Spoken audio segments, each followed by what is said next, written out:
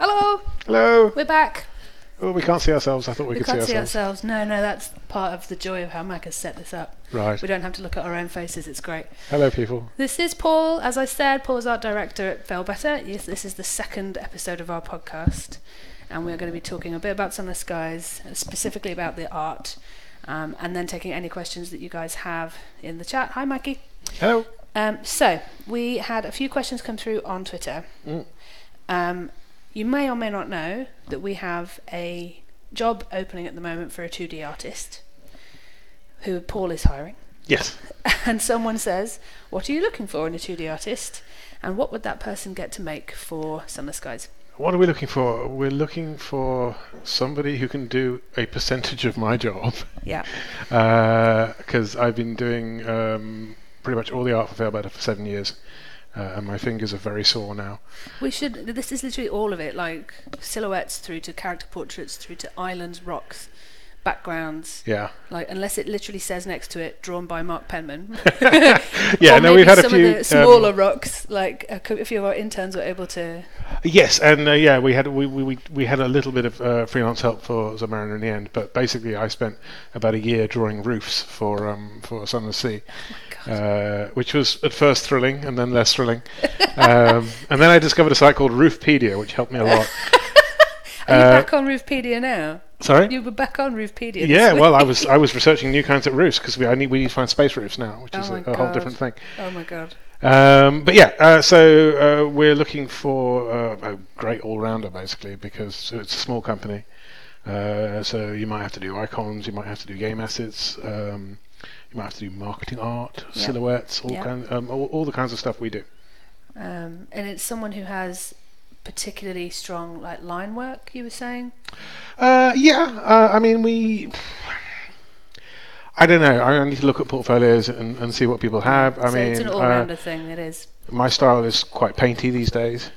I mean, it's weird. When I started doing this job, I've never had any art training. No. So if you look back through the Fallen London icon library, it's like this sort of Cretaceous, Jurassic layering of me learning how the hell to draw. And you put up that tweet the other day of the hat that you first drew. Yeah. It's literally like MS Paint hat with big teeth, and then this beautifully kind of vector hat that you'd done for the app, for the logo for the App Store. MS Paint was beyond me. I did that with a pencil.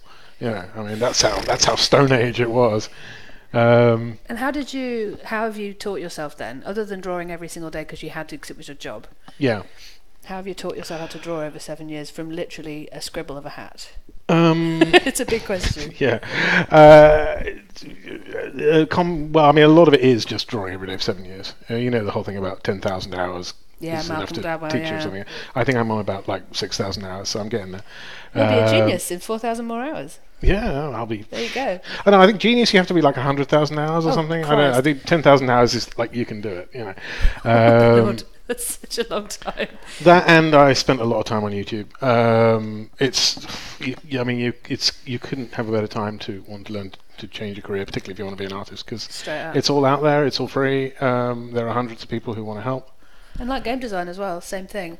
Yeah. We've got work experience people in this week who made a game from scratch themselves, using Game Maker tutorials that they found. I know, it's fantastic, isn't it? I mean, is it Tom Francis has done some amazing sort of like soup to nuts tutorials on how to make stuff. Yeah. And I mean, you can get sort of free Unity licenses to play around with. I mean, tools are just everywhere, just sitting there waiting to be used. Yeah. I just couldn't encourage anybody to pick up Unity and have a go, and pick up, like, I don't know, go to Sumo Paint online or something. Like, what tool would you use if you had to get a free one? Yeah, Sumo Paint or GIMP or Krita, they're all good. I mean, the tool doesn't matter. Yeah. They all have their quirks. But I think don't bother paying for one straight away. That's for sure. Yeah. Okay, so I think that's all we know about art. Okay, bye, Paul. No. That's it. Okay, we were talking about Amber Emotions on Twitter says she was talking about the new style for Sunless Skies. You may have seen some of this in the concept art that we've put out in the last couple of weeks. Yeah. The concept art style is much more painterly than it has been in Sunless Sea and Fallen London. Yeah. And she was asking how we're going to marry that with in-game assets and with the look and feel of our games overall. That's a very good question. Yes, I'll tell you in a couple of years. We'll look back at the end of the game and we'll know how we did it. I can sort of answer that.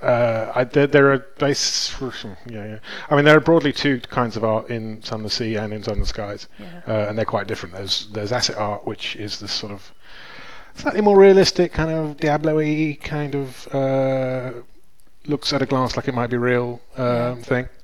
And then there's the illustrations, which are obviously much more illustrative. It's a bit freer. Good word use there, Aaron.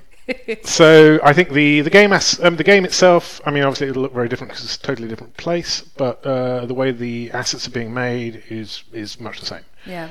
So a Sunless Sea rock and a Sunless Sky rock will look broadly similar. Yeah.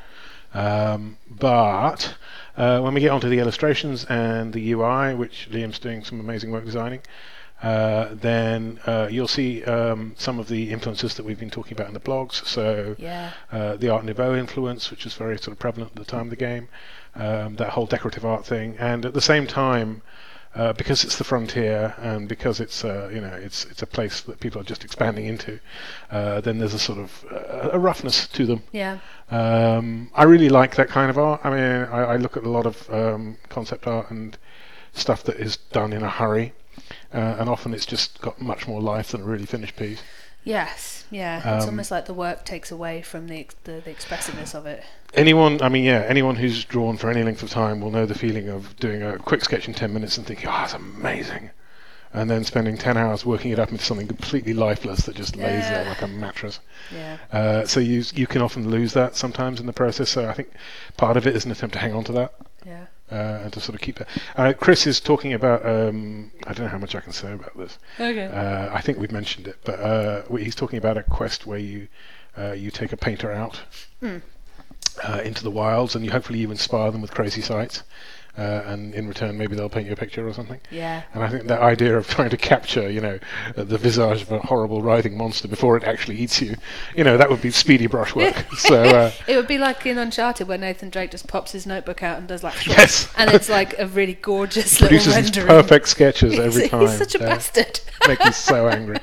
There's so much ludonarrative dissonance in that game, let alone the amount of people you kill, just the amount of sketching you can do at the drop of a hat at the top of a mountain. Oh, Dally, I like you. Thank you. Hi, Dally. Oh, yes, hello, Amber. Yeah, your question. I hope we answered your question. Yes. So we were also going to talk about something that Sylvia asked. Sylvia is our friend from BioWare. Oh, hello.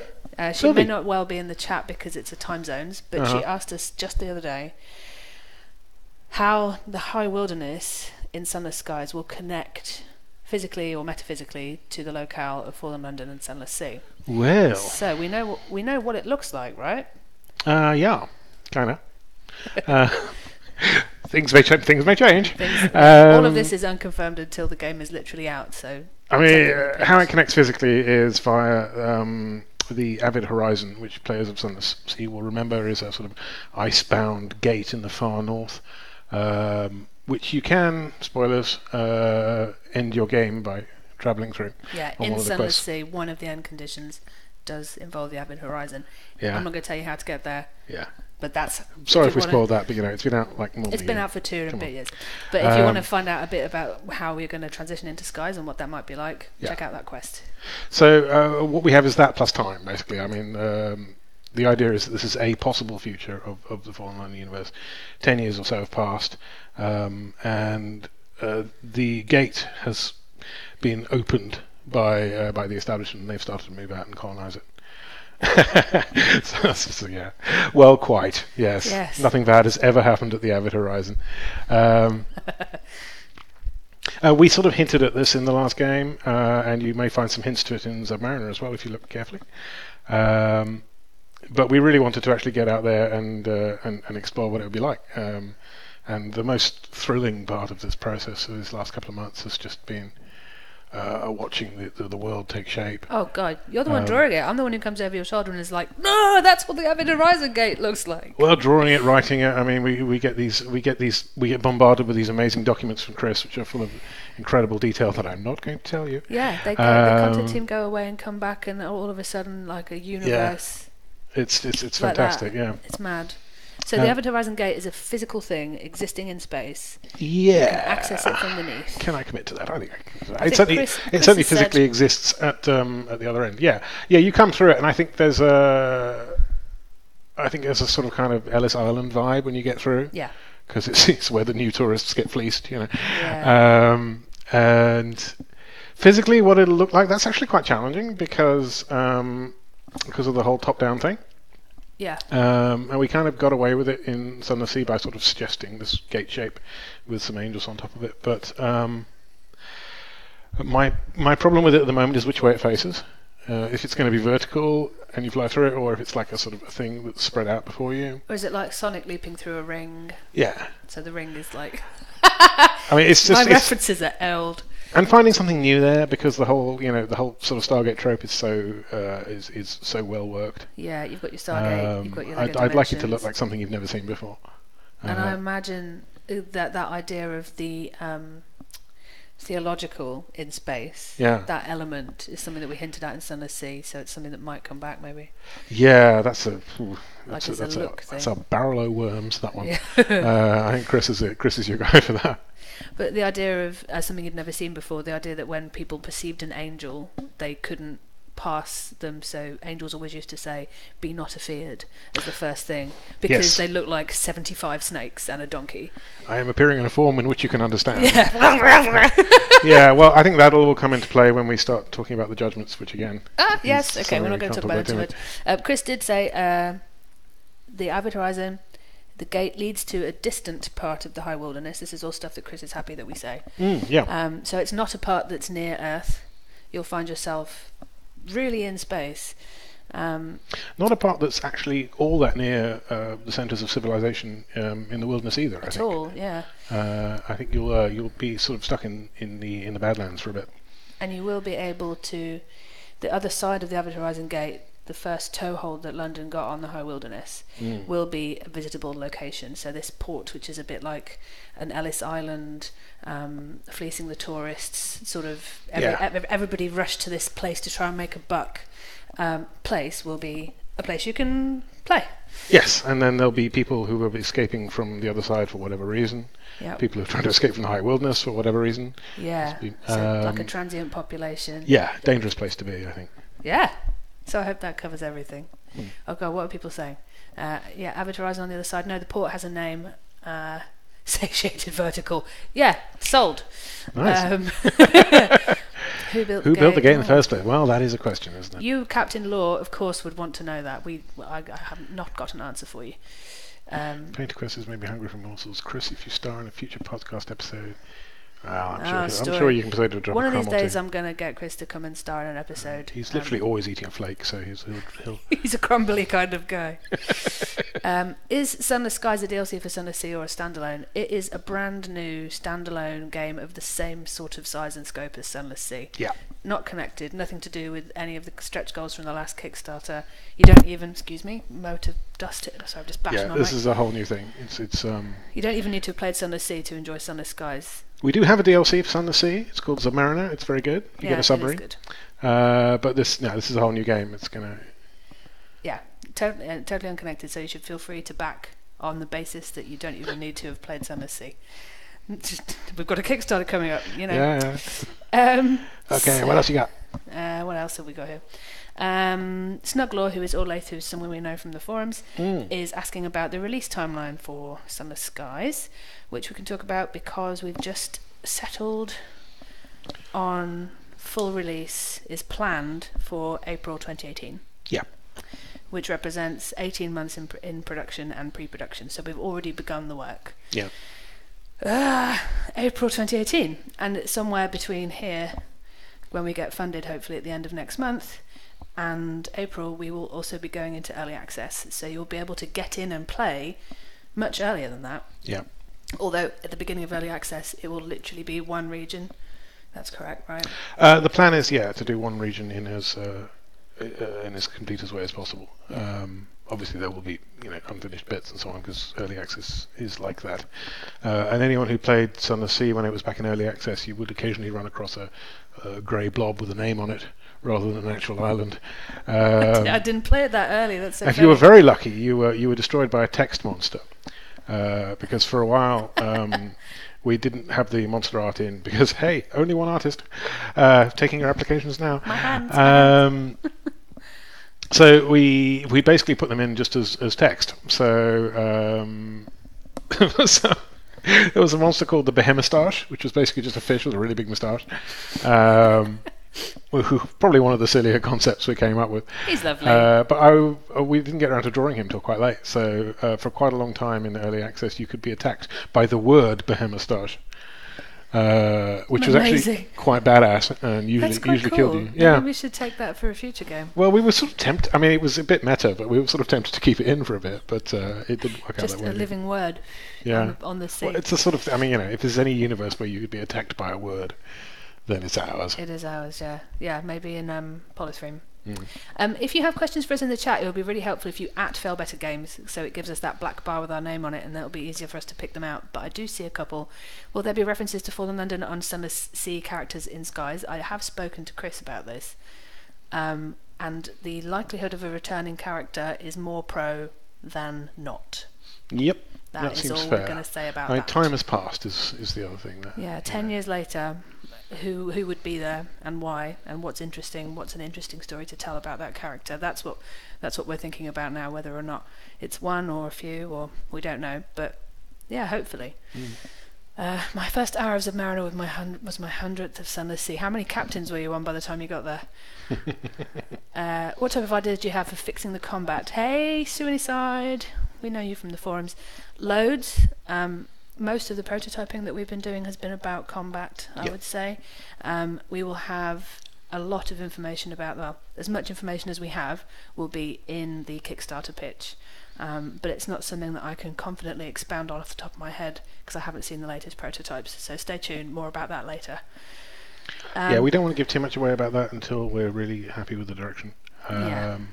So we're spending a lot of time on that because it's a very important pillar of the game. Yeah. Well, a Lovecraftian. Oh Lord, we don't have a sanity meter. We have a terror meter. It's really important to us that the distinction is made. It's not about losing your mind and your mental health, because that is a really weird place to take things, and it's not something that we would do. Being afraid is something else. But yeah, terror is going to be there. Of course, there's going to be stuff you see in space. Yeah, terror isn't going anywhere. Space is going to blow your mind. It'll be doing some interesting things this time around as well. It'll be sort of very directly affected by certain things you find in the world. Yes. Can we talk about? Are we allowed to talk about this yet? Spectacles and wonders. Amazing things you see that lower your terror, and horrifying things you see that raise them in big bumps. But again, to be revealed at some point. Yeah, the exact nature of spectacles. Will I be able to connect my phone interesting. The cats and the skies and the guy? I think I could pretty much say no on that one. Yeah, so someone else asked about this as well. Somebody asked me about meta qualities. We're not going to connect Fallen London and Sunless Skies up in the same way that we did with Sunless Sea. The ongoing burden of looking after those codes and people asking us about them in support has just been ridiculous. And 7 years in, the support burden that we deal with, you would not believe. We don't have a separate support team. We all have to answer tickets, and we're doing everything we can with this Kickstarter to balance the amount of work that we have and the amount of people that we have, so we can deliver the whole game in a really timely manner and make it really bloody good. So there are a few things that we're not able to do this time. One of them is going to be meta qualities, and some of the Kickstarter backer rewards, the nature of those rewards is going to be quite different to the nature of the rewards we were able to offer for Sunless Sea, because now we know and understand our capabilities. If we offer a huge Fallen London story to some backers, that would come at the expense, literally, of like a festival this year in Fallen London. Like that's how much work it is. So, sorry, not a fun, happy answer that one. What else? Failbetter Games. American leanings in the art direction. Where are these Art Nouveau guys working? Europe mostly. I think a lot of it was sort of Czechoslovakia and Europe, and American leanings. I don't know. I mean, we talk about art direction and borrowing from certain styles, but at the end of the day, a lot of it's going to come down to the style that I've developed, and whoever else is drawing it has developed. And I think I've certainly got some American influences. I'm a big fan of like Rockwell and Dean Cornwell and people like that, Leyendecker and so on. So that sort of quite bright, heavily lit, lots of rim lighty kind of stuff is good for me. Character creation work in the broad stroke. Ooh, okay, well that's going to be interesting. Yes. What can I tell you? Well, you've seen a complex character portrait in the Kickstarter. Yeah, I think we are working on an avatar creator. That in Sunless Sea and in Fallen London, actually, your character is a silhouette, and you choose from a number of them. We wanted to take that a step further, and so basically we've got the 2D silhouetted equivalent of a full-scale BioWare character creator. You heard it here first, folks. It's great. Yeah, it's like at the moment you're able to pick between different facial features. Yeah, you can swap out a lot of facial features. Features, you can choose hats and noses types. and clothing and so on and so forth. And once we get done adding options to it, I think it'll be quite a powerful tool. And obviously, if you just want to get out there, you can press a button and it'll come up with something for you. Random. There are also going to be more. The creation of the character background itself is going to be more nuanced. I think that's safe enough to say. Not just the opinion. Yes. Not just the appearance. Sorry, of the character. Yeah, there's a lot of stuff about that, but I think Chris would be angry with us if we said too much about it. Yeah, just yet. It's cool, guys. It's as with everything in a sequel, you're able to really take a hard look at what you made first time around and really improve it in a very meaningful way. Yeah. I keep saying this, but it's not like making a sequel to a film. Like, you can't sometimes capture the same. No, yeah, that's it. And I think the sequel. I mean, it's weird how differently they're viewed. I mean, sequels to films are sort of gradually, slightly sniffed at, I think, on the whole. Yeah. Whereas, I mean, with a game, it's just like, well, these things are incredibly hard to make, and you're going to get a bunch of things wrong, and you're going to get to the end of that process, and you go, God, I wish we could have added this. Yeah, I wish I knew 2 years ago what I know now about how that works. Wouldn't it be amazing if we could do that? And because obviously the game market is absolutely saturated with games, and people like something new, but they also like worlds that they understand. And worlds that they've lived in. So I think taking that world and building on it and creating new things in it and giving you new mechanics and new features you can live with, new pictures, and it's just broadly a good thing. I think as long as you move it on. I wouldn't have wanted to make Sunless Sea 2, Sunless Sea. Yeah, it's tootling around on the Undersea for a bit longer. I think it's not very creatively interesting. I feel like we've changed it up. With Skies on a sort of pretty fundamental level, while still keeping the core of what people liked about it. Yeah, I'd agree. And there's some stuff that we've added that is just going to make people so happy. I hope. Is the possible future in Sunless Skies going to be referenced in Fallen London? Probably not, because it's referenced in Sunless Sea. Do you have any particular advice for someone going for a design and narrative internship with you? Read everything on the page. Do exactly what it says. Please don't apply when internships aren't open. People do that, and we go, we're not open, and they go, well, I wanted to apply anyway. And it's like, it says on the page, don't, because we're so busy. But internships are open right now, and make a game and then send it to us is the best way to get a design and narrative internship with us. That's all I've got. Read the page. Yeah, read the page and just Part do one, all of it. If you can read, then we'll definitely be pro. Yeah, reading is definitely a the persistence mechanism of keeping things between characters. So we're resetting the game when we stuck on our previous actions. Oh, so some you may not know that some people have seen a preview of the Kickstarter page, which is why we're getting quite specific questions. This is relating to the fact that in Sunless Skies, when you reach a major port, what you did to get there is set. And then if you go out from that major port and die, you'll be reset back to the major port. So what happened previously will be set. And then you get the islands in front of you will be reshuffled, and you'll get another go at going out again. And there are lots of more kind of nuances and bits and pieces about how save files are going to work. Yeah, I mean, I think I can answer this one fairly safely. It depends on which mode you're playing in, basically. In our sort of standard mode, then your lineage continues when you die, and so anything you've done, yes, continues, unless you want to start from scratch.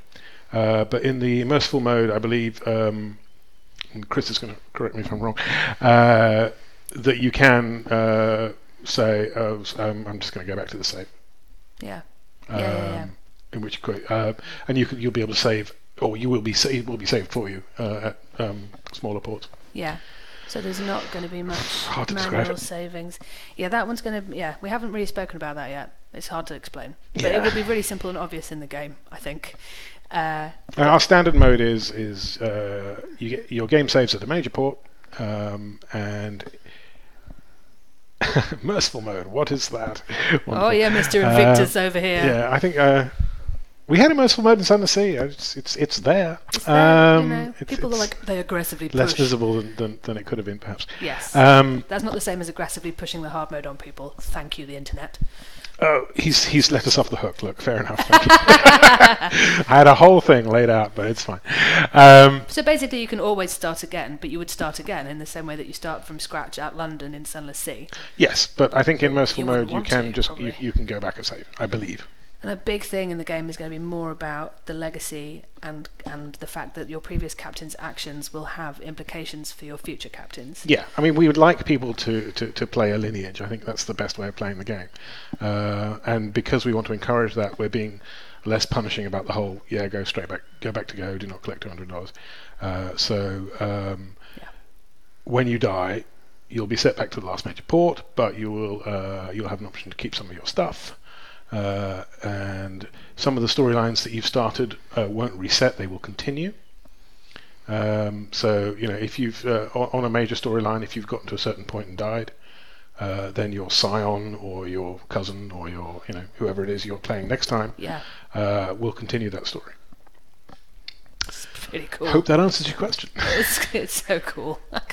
I can't wait to play the game. It's great. I get to work on it and play it. Well, that takes us almost to 4:30. Great. So that's almost it from us. Darren, so the idea is if you die after hitting a major port, you would be picking up the belongings of your previous captain at that major port and carrying on. Yes, you might be their son or daughter or whatever relationship. Whoever happens to inherit their possessions. Yeah. So we are going to probably wrap up in a moment or two. Thank you so much for spending this half an hour with us. That was really awesome of you. Yeah. Your lives have got a lot to do in, and it's it's great that you wasted this time with us and learned a bit about our game, and it's very cool. I'm going to go back to frantically making pictures for our Kickstarter. Yeah, Paul's just going to draw the rest of the Kickstarter right now. Yeah.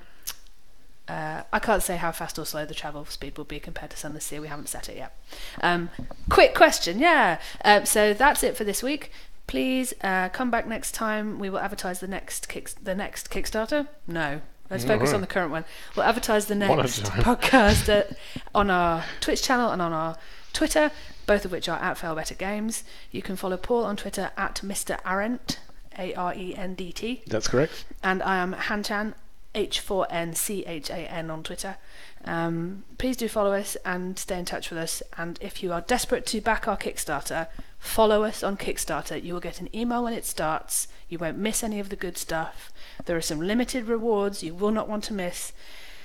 And it's going to start on the 1st of February. So let's go and finish making it. Yep, let's do it. Thank you, everyone. Bye-bye. Bye.